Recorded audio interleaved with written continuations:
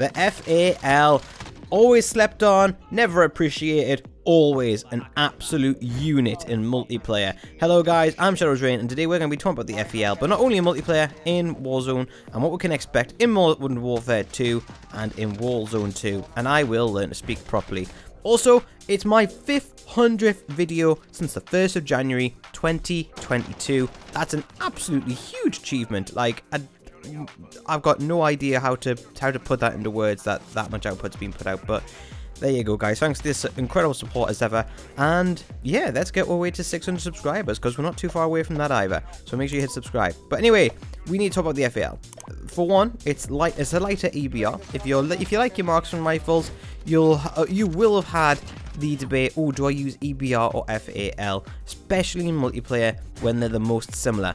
Now, the time to kills are very similar. They both have one-shot headshot qualities. They've both, they're both usually 2-tap at most ranges until you start getting like 8 meters plus.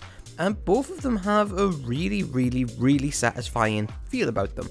When you knock someone or drop someone with a EBR, or an FAL, it just feels incredible. And that's a feeling that you don't often get, like, in this game, because you know, you get used to dropping people quickly, like bang bang die, bang bang die, bang bang die. You know, it happens. It just happens, and every single bang bang with the FAL, it just feels like your first ever kill in a game all over again. It's just so good.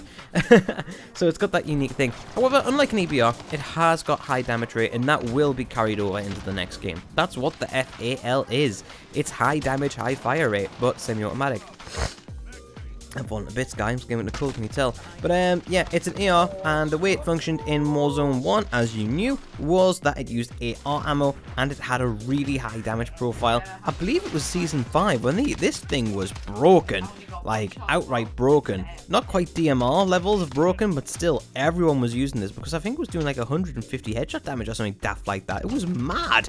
And they toned that down to a mere 100 up to 50 meters, which I think's fair, considering how mad people were getting into using that. And when you get sweaty players using weapons like this, it doesn't bode well, and you've seen the DMR meta, which proves that.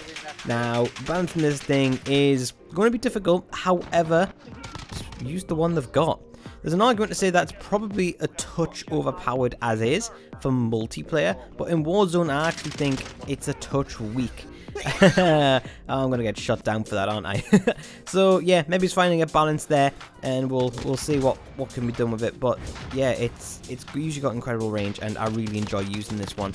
And you know, it's pinpoint accuracy, and it's got really good recoil, and we can expect to see that as well. And the reason we expect to see those things is because that's what makes this weapon unique compared to the likes of an EBR, SKS, other weapons that may pop in with a semi-automatic mode. And that's what the FAL offers you. It offers you the speed, the power, and the precision. It doesn't make you slow and uber powerful like an EBR does. It doesn't make you. It's not like a middle of the road like an SKS.